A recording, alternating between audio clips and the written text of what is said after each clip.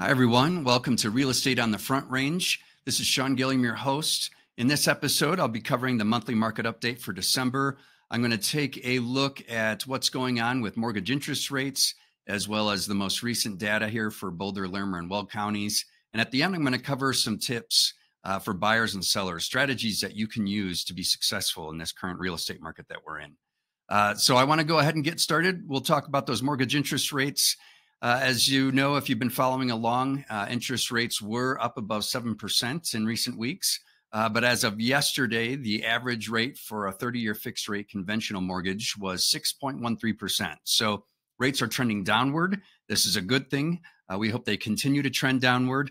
I will say when you look at what the experts are forecasting for 2023, they range between 5 and 7%, with most of them on average coming in around 6%. Which is still good, relatively speaking, although it still makes it difficult for some because home values have gone up exponentially just in the last couple of years, such that even a 6% rate still makes it difficult to purchase a home. But I think things might be moving in the right direction. Some forecasters like Lawrence Yun with the National Association of Realtors believes that interest rates have already peaked, and so we're coming down and likely won't go past 7% again. And we also have Barry Habib from MBS Highway. He's predicting that in the first 6 months of 2023, we might even get down below 5%. So good news ahead, hopefully, if these forecasters are correct for mortgage interest rates. That'll give you more purchasing power and make it easier to buy a home. I will talk about the implication of the rates changing at the end of this video. I'm going to cover tips for buyers and sellers, like I said. So stay tuned for that because I think that would be helpful and give you some good perspective. Moving forward, I always like to offer people free consultations. So if you or someone you know has questions about the real estate market, what your home might be worth, or based on your circumstances, should you buy now or should you wait? Should you sell now? Should you wait? I would be glad to talk with you, answer any questions you have. No obligation, just to help you out and give you some perspective on what your options are and what your next best move is. So don't hesitate to get in touch. You can email me or text or call me at 970-313-6706. All right, well, let's move on to looking at the data, and I'll also cover my buyer and seller guides as well and give you a good glimpse of what's contained in those. Those are free to you as well, so if you need help or just want to get some ideas, that's a good reference tool to use. So let's go ahead and take a look at that. All right, so in addition to free consultation, I also have my free buyer and seller guides. These are just great reference tools for you to think about what you might need to do or some steps you might need to take before you buy a home or sell your home. And it covers all sorts of helpful information. They come out on a quarterly basis, and it's based on most recent data at a national level, based on mortgage rates, what's going on with the economy, what are some trends in the housing market overall, that will give you some ideas of what you might need to do to get ready to buy a home or sell a home. Just a quick overview of the table of contents here, what's happening in the housing market overall, expert insights for today's home buyers, 3 trends that are good news for home buyers, and then so on and so forth, all the way down here to the benefits of home ownership, why it's better to buy than rent, and then also a crucial first step, getting mortgage pre-approval. And then once you get that pre-approval, things to avoid after applying for a mortgage, because there are some things that buyers might do that could disqualify them for getting a loan and could be a costly mistake. So, and then similar for the seller guides, as you look at the table of contents, you know, based on the most recent trends in our housing market and our greater economy, should I sell my house this winter? Expert insights for today's seller, what's ahead for mortgage rates and home prices, as well as top reasons homeowners are selling as a trend overall at the national level. And then on down here, you can see some other helpful ideas. These are, like I said, a reference tool to help provoke your thoughts as far as, you know, what questions to ask, or maybe some questions you didn't even think to ask. And it might also generate more questions that you can get in touch with me and I'd be glad to help you with, so that you have all the information you need at your fingertips so you can make the best decision moving forward. So take a look at these. Again, if you want a copy, go ahead and get in touch with me. I'll send you a PDF, or like I said, you can access those on my website. Now let's go ahead and take a look at the market data for Boulder, Larimer, Weld counties. So now we can see what's going on in our local market. Not much has changed. The trend is kind of flattening out, so no drastic changes overall. But we'll take a look at this data year over year as well as month over month. So starting with new listings, you can see those are down. Pending and closed sales are down just because there's limited activity. Part of that is seasonal because we are almost to the holidays. Happy holidays, by the way. And then also some of this is related, or a lot of it is related to those mortgage interest rates being higher. So they have come down, which is good news, and hopefully that trend will continue, as I said. But let's take a look here at days on market until sale. For the month of November, it's 54 days from the time a home goes on the market until it goes under contract. That's up 35% from last year. Compared to last month, it was 49 days. So that it's slightly trending upward as far as days on market until sale. And that's kind of what we expected to see, not only related to our economy, but also seasonally. This is something we expect to see, during the winter months. Median sales price is down from last year at $725,000. The average sales price is down 2.5% from last year at this time. It's at $990,931 average sales price for a home in Boulder County. This is compared to last month when it was $1,005,630. So not a significant difference. It's a change of about 1.47%. So it's pretty much stabilizing, I would say, considering what's going on with all the other data we're looking at here. The percent of list price received is 97.3%. So on average, homes are selling at 97.3% of their original list price. That's down 4.1% from last year at this time when it was 101.5%. That was a much more robust winter market than we typically see. When we look at the percent of original list price received last month, it was 97.6%. So again, stabilizing, not a significant change. That just shows that overall the market is kind of leveling out in some of these metrics that we're looking at. Inventory of homes for sale is up 147.8% from last year at this time. So there's 451 homes on the market in Boulder County for November compared to 182 November of 2021. And then we see our month supply of inventory is 1.8. That is up 260% from November of 21 when it was 0.5 months supply of inventory. The month supply of inventory in October was 2.2. So a month supply of inventory has gone down slightly. I wouldn't say it's a significant change, but it has gone down slightly. And that's possibly due to the fact that fewer people are putting their homes on the market, in part because the holidays are upon us. So that's what's going on in Boulder County year over year and month over month. Let's hop on over here to Larimer County. And you can see new listings, pending sales, and closed sales are down. Days on market until sale is 59. That is up 37.2% from last year at this time when it was 43 days on market until sale. When we look at what happened in the last month, it was 51 days on market until sale. So again, we're seeing a trend, an upward trend in that days on market until sale. Homes are staying on the market longer.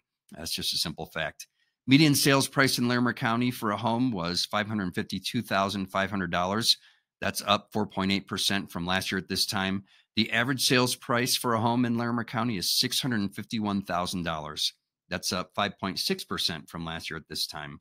When we compare it to last month, the average sale price of a home in Larimer County was $677,820. So that was about a 4% decrease in the average sales price of a home for Larimer County last month.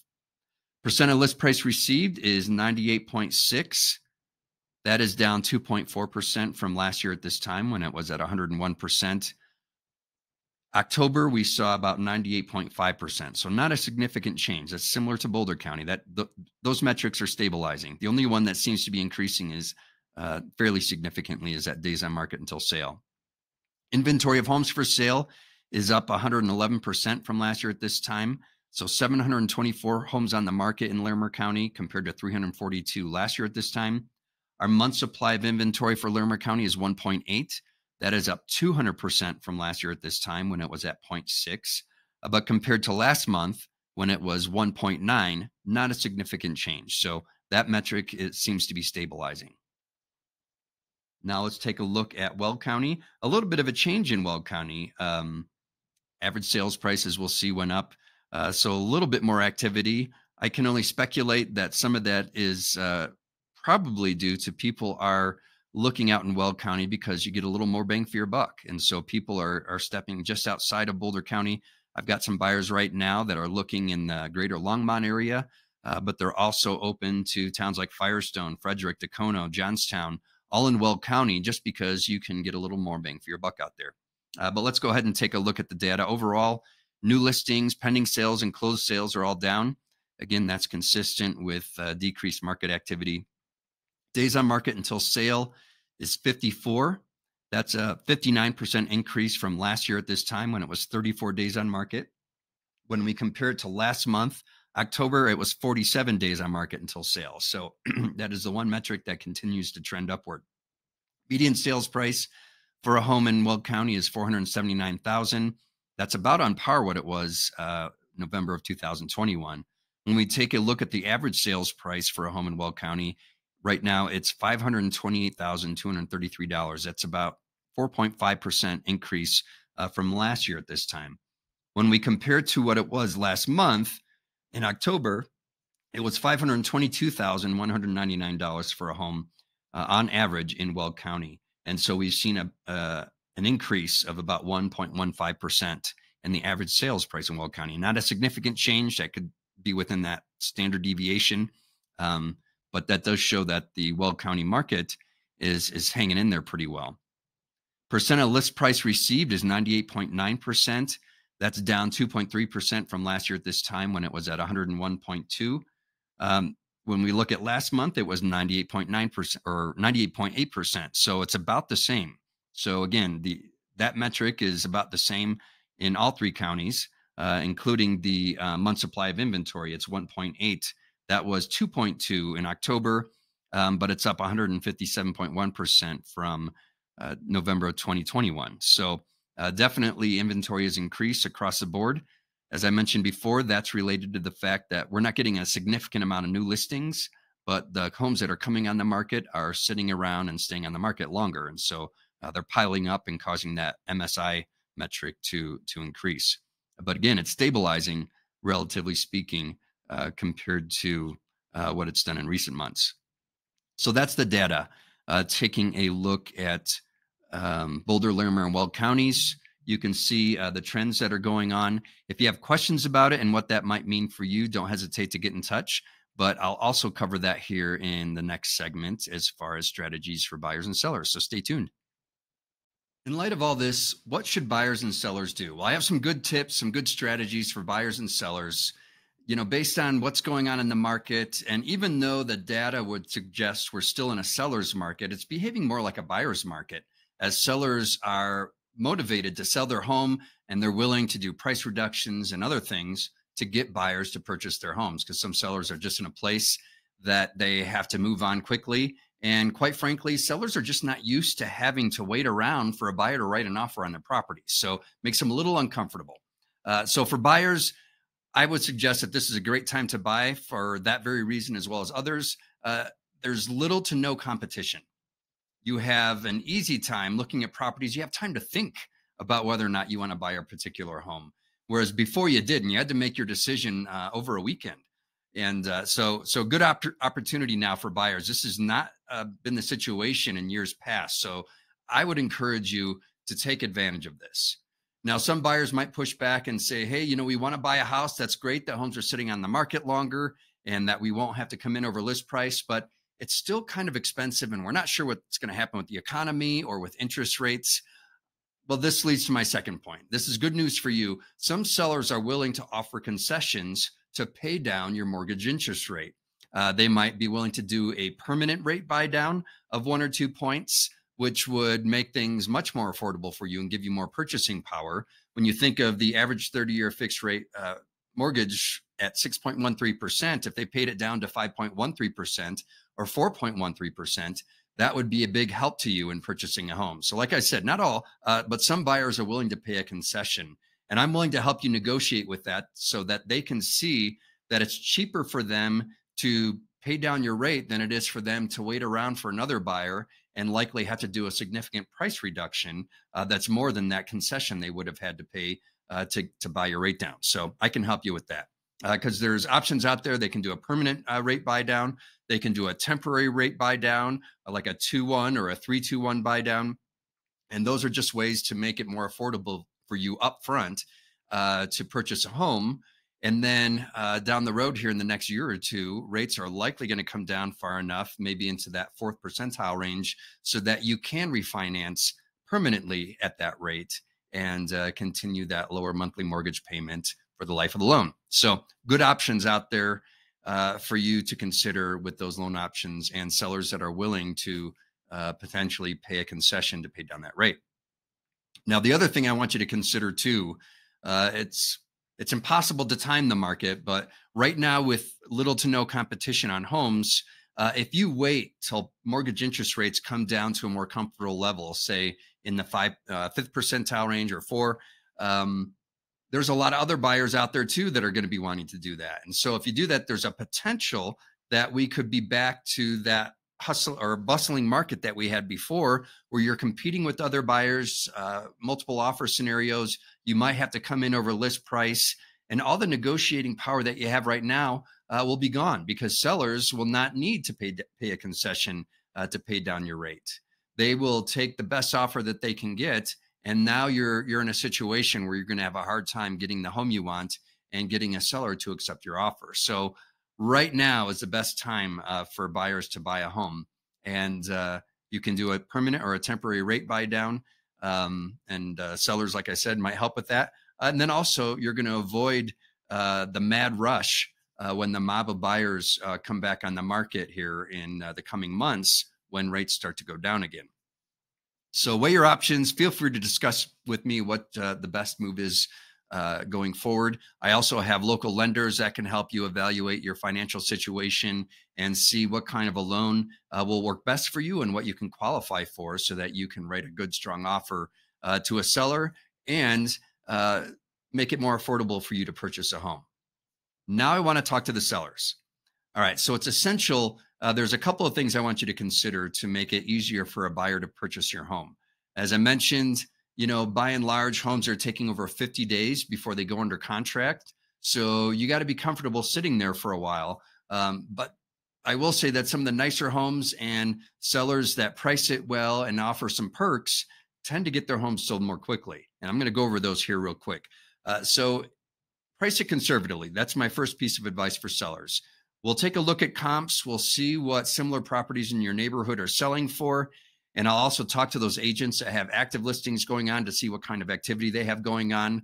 But essentially, when we put your home on the market, we're going to want to price it slightly below what your competition is doing. And here's why. What I've seen happen too often in this recent market that we're in is that a seller will put their home on the market, and then a few days later or a week later, the comparable properties that have been sitting on the market for a while will do a price reduction, sometimes $10,000, $20,000, which will then make your property stand out there by itself as the most expensive home in the neighborhood.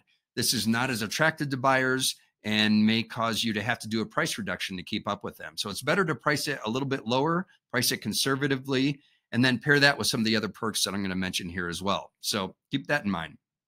And then, as I mentioned in talking about buyer's options, consider the benefits as a seller of offering a concession up front to pay down rates for a buyer. This will make it easier for them to want to write an offer on your home, because they know that with that rate buy down, that they will have a lower monthly mortgage payment for permanently, or for the first couple of years or first 3 years before it gets back up to that 6% range that we're in right now. So good option. I can show you that it's actually cheaper to do a rate buy down than to wait around for a strong buyer and potentially have to do a price reduction or two. A lot of those price reductions that come down 10, 20, 30, 40, 50,000. Some of the rate buy downs you can do for 10, 12,000, depending on the cost of your home and the type of loan that they're getting. So it would be cheaper for you to offer a concession to buy down a buyer's rate than to wait around and end up having to do a couple of price reductions. I would also suggest doing a pre-inspection. One thing that I think is making it difficult for buyers is that if they're have a higher monthly mortgage rate or payment, it's harder for them to consider some of these bigger cost items that come with owning a home, whether it's replacing a roof, replacing mechanicals, or if there's issues with the sewer line or other expensive high ticket items that go along with owning a home. So it's wise to do a pre-inspection to find out if there's any significant issues that you'll have to deal with during an inspection period when you're under contract. I've seen buyers will terminate a contract if it looks like it's just going to be too costly for them to make these repairs down the road. And it's even costly for you as a seller to take care of those things out of pocket. With that, I would also say get a home warranty. There's lots of good programs out there. One of my favorites is offered through First American, and they will cover significant or high cost items related to your home prior to even getting to the closing table. So let's say you list your home this weekend, and as you're waiting for it to go, to get a strong offer from a buyer, your furnace goes out. Well, if you have that home warranty in place, that furnace will be replaced, and it'll save you a lot of money out of pocket. So getting that home warranty can help you make some of those initial repairs based on that pre-inspection, so that the buyer will have confidence that they're buying a home that's intact. The mechanicals are in good shape, the sewer line's in good shape, and it won't cost them a lot of money in the near future to make significant repairs on the home. So that's my encouragement to you. Again, price it conservatively. Take a look at the benefits of offering a concession to buyers to pay down their rate. Take a look at doing a pre-inspection so that you can make any necessary repairs. With that home warranty also, you won't have to pay for that entirely out of pocket. So get that home warranty as well. It'll just make your home look more attractive and give buyers more confident when they want to write an offer for your home. So hope this helps. If you have any questions, feel free to get in touch. Like I said, I offer free consultation, can help you walk through the steps. I know some good lenders that can help you. And as I mentioned, for those home warranty products, I also know inspectors that can do a great job for you as far as looking at your home. So feel free to get in touch, 970-313-6706. And I look forward to working with you soon. Take care.